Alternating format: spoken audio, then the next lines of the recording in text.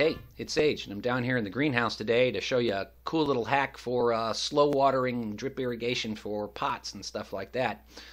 I always hate it when you get a pot, and either because the soil's too dry or the pot's too full, you pour water into it and all it does is splash out, takes the soil with it, makes a big mess. So I came up with this way to slow water and thoroughly water the pot itself. Today I'm going to use this aloe right here. Hasn't been watered in about 2 months, so you can see that the pot is super dry. And all we need for this is an old plastic water bottle with a cap, a finish nail, and a hammer. What we're going to do is we're going to take the cap. Thanks, Dick. That's Dick the rooster. And we're going to take the cap, flip it over here. There we go. And we're going to set the nail. You know what? Let's move in close so you can see this. Here we go. All right. So what we're going to do is we're going to take the nail, and on one side of the cap, pop a hole. Boom. Got that. Take it out. Spin it around. And on the other side of the cap, pop another hole. And that's it. And then we just want to make sure that the hole's clear of any little plastic pieces.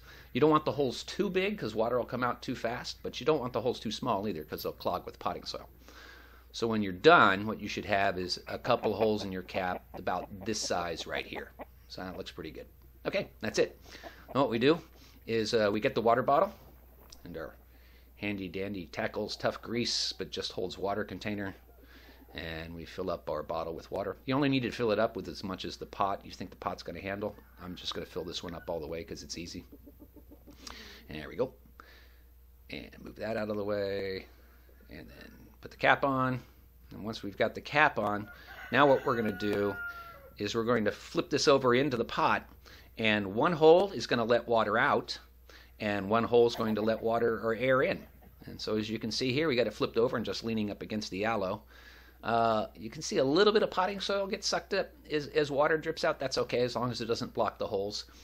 And you wait long enough, and every so often you see bloop, an air bubble. Now for plants in pots that are too small to support the water bottle, you can take a coat hanger and fashion a stand like I've got this one with this gasteria right here. It works perfectly. One other place that these are really good for watering is in plants that are too hard to reach. I've got this succulent up here that I can't get to with a hose. It just splashes soil out. So what I do is I just flip over a bottle in it, and boom, waters this plant perfectly every time. Anyway, cool little garden hack. Check it out. All it takes is a plastic water bottle, about 2 seconds. I think you'll like it, and you'll probably use it a lot. Me, I'm going to go find a rooster and have some words with him.